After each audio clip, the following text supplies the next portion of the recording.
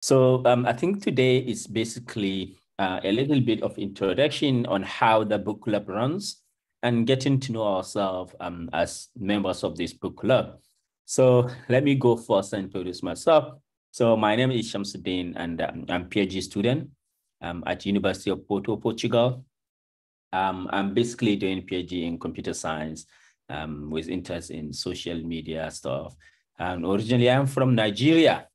And so thank you. Nice to meet you, Mary. And hope you and I and every other person that enjoys this session.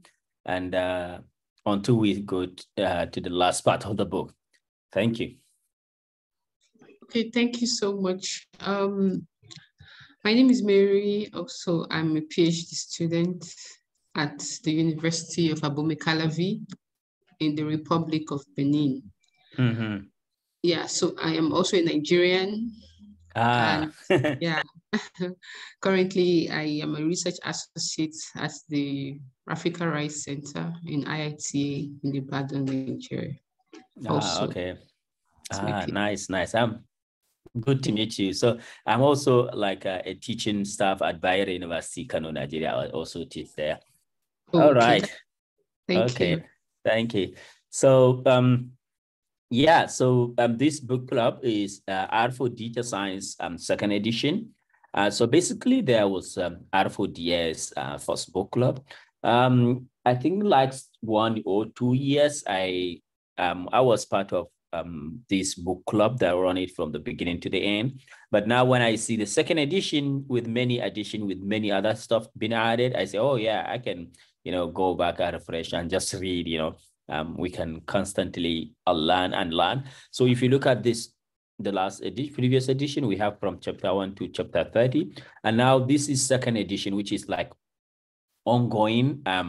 The book is not yet finished, but they are updating the book, and we can see we have from chapter 1 to chapter 32.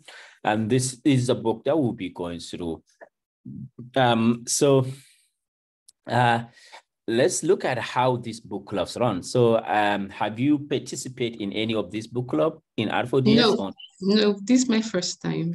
Okay. So this is really welcoming environment, welcoming community where people just come and learn together, and they offer help. I made a lot of connection with many other people where I just if I don't know something, I just chat them up, and believe me, this is the right environment to learn. Even if you are starting now, I was struggling before I joined this community, but with this community, with the help and support, it really becomes easy for me to learn at the first pace. And so one way this club works is that to make still learn, much way people learn themselves is each person, anyone can volunteer to present a chapter.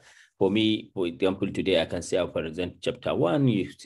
So you select the chapter you want to present, but there isn't any kind of mandatory. But the best way to learn the material is just to volunteer to say, hey, I will present this chapter. That's the best way, and there is no expectation that you learn the whole concept in the chapter.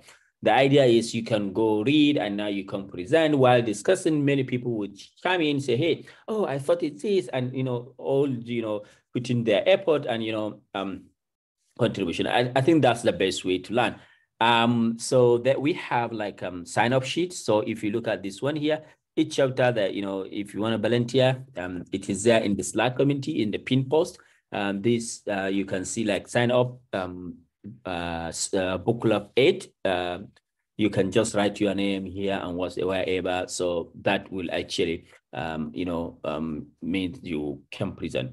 However, there are some situations where maybe you sign up, but then it turns out that you are busy or you may not make it, and so you can notify me in good time. Hey, just send me a message. Hey, I'm so busy that I cannot be able to present this so chapter next week, so we can change and something like that.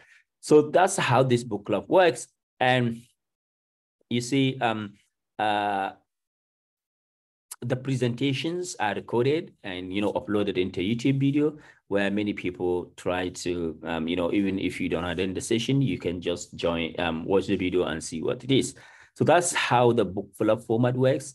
Just sign up, show up, present, that's it, and learn together. But also, yeah, so this book, we can see like this chapter 1, introduction, called The Whole Game. This just introduces the book, what the book is. So for each chapter, you see like there is chapter 1, which is into the, learning objectives. So if you look at chapter 2, there is learning objective, chapter 3, learning objectives.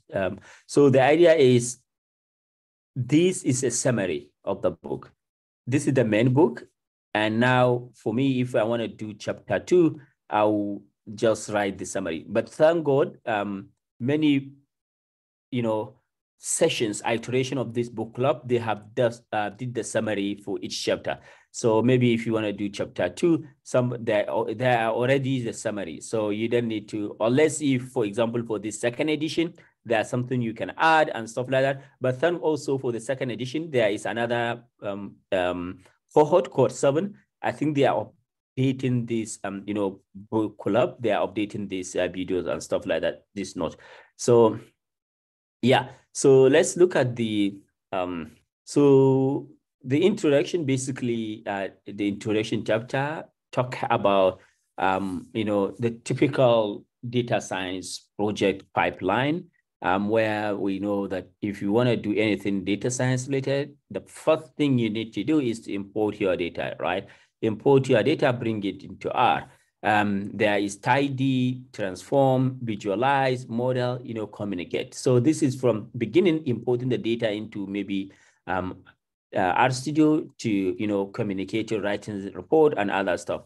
This complete whole life cycle will be, will be dealt in this book. So the first thing is import, get the data from a data file or database or anywhere and bring it into R.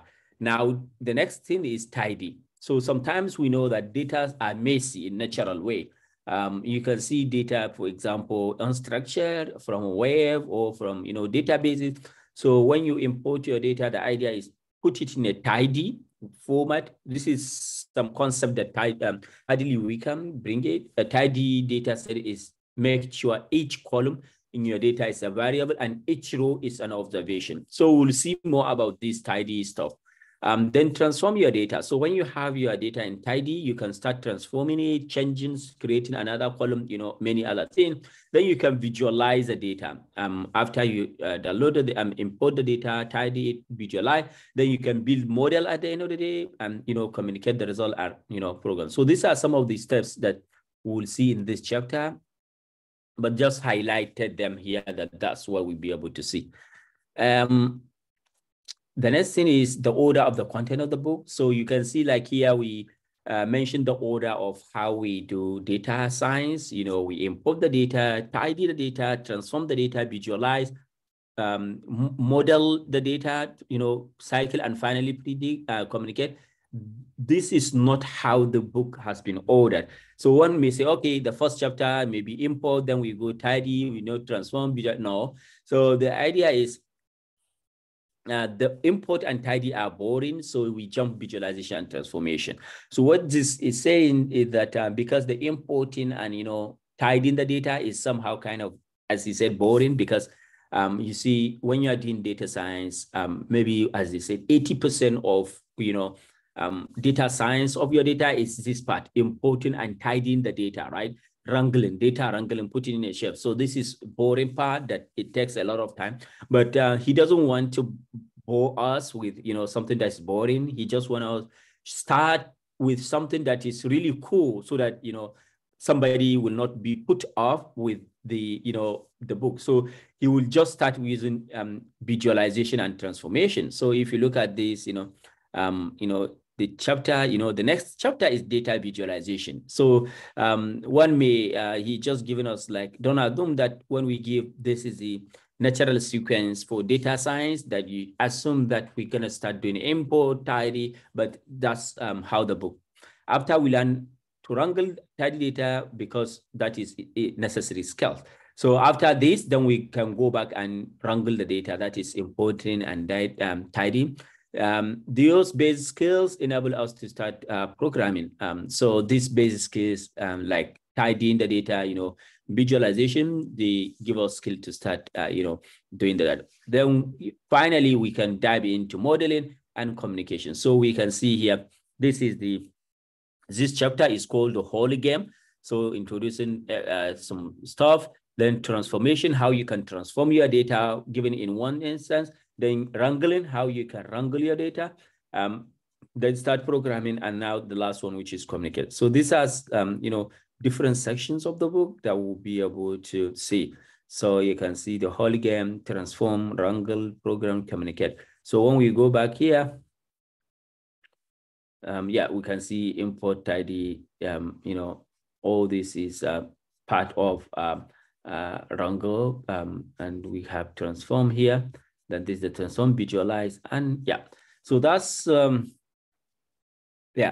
So the book does not cover everything that we expect to be done in data science. If you have data that is so large enough, which is called big data. So for example, when you are using like data which is like more than 10 gig, he advised don't use dplyr, because we're going to use dplyr package from Tidybars. So he advised that don't use dplyr or Tidybars, use data table, which basically can handle large amount of data. And the book does not actually, as we can see from the name of the book, R doesn't cover Python and Julia, and also does not cover rectangular data. So the book covers only rectangular data. What we mean by rectangular data is like data with column and rows. This is rectangular data. So this book covers, how to deal with rectangular data. And finally, it doesn't discuss about this. Okay, setting up environment. I have the question, please. Yes. Hello, Shamsuddeen. Yes.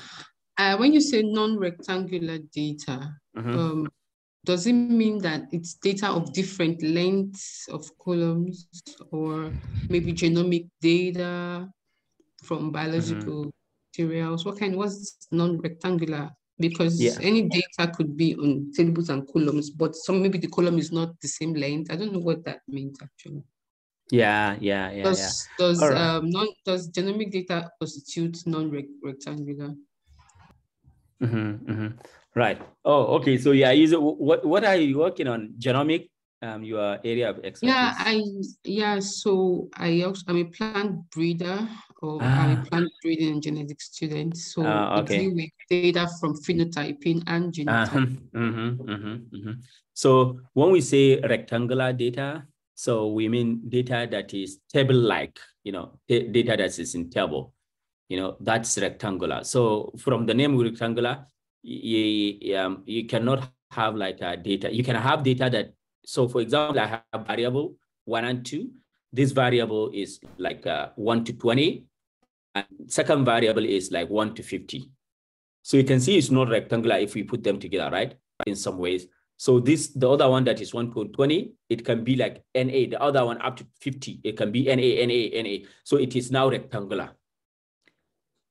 So the idea is this book deals with data that can be represented in form of table-like. So for example, data from web, unstructured data in webs. Okay, let me see.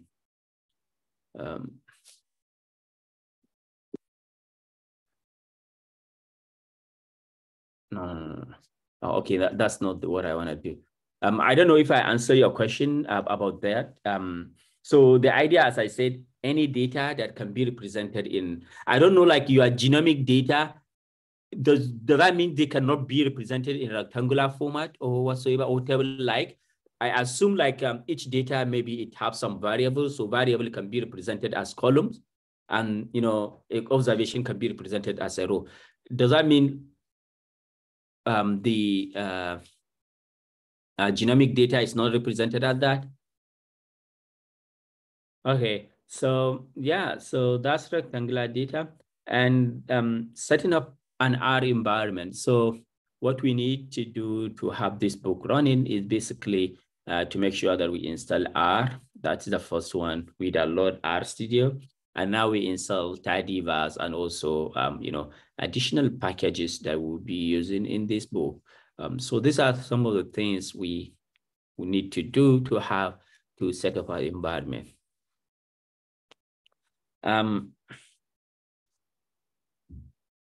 Yeah, so running the code, in R, the books gives you some kind of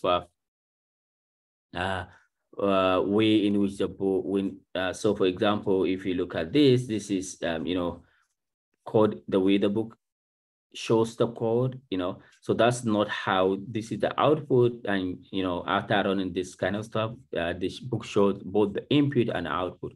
So don't freak out. So getting help. So when you are stuck, where are you gonna go first? So pay attention to the errors. This means that whenever you have an error, don't, just pay attention to the message, because the tidy, bars messages, they are somehow helpful in the sense that they are, self-explanatory in some sense. Just read what happened and copy the error you have and paste it in Google, and you'll be able to see the answer. And also go to Stack Overflow, and of course, r4ds community is really helpful. If you are on Twitter, tweet with r4ds, which is very active. You will get a response from your question if you have instantly, I can say. Yeah, so that's basically, how this kind of book club structured. And this chapter today we see is basically telling us what we're gonna see when we dive into the book. And the next week will be data visualization chapter, which will discuss about how you can visualize your data, how you can do a lot of other stuff. Right, yeah. So I think we have the meeting videos for the previous cohort. So our cohort will also be uploaded here. Yes. Okay, cool. So I think that's what I have today. If there is any question you can ask before we go. And yeah, even if you have any question regarding the book, just talk to me in the Slack or in the channel, so that many people can see your question, and we can, work on it. All right, thank you. Thank you all, and see you next week. Bye-bye.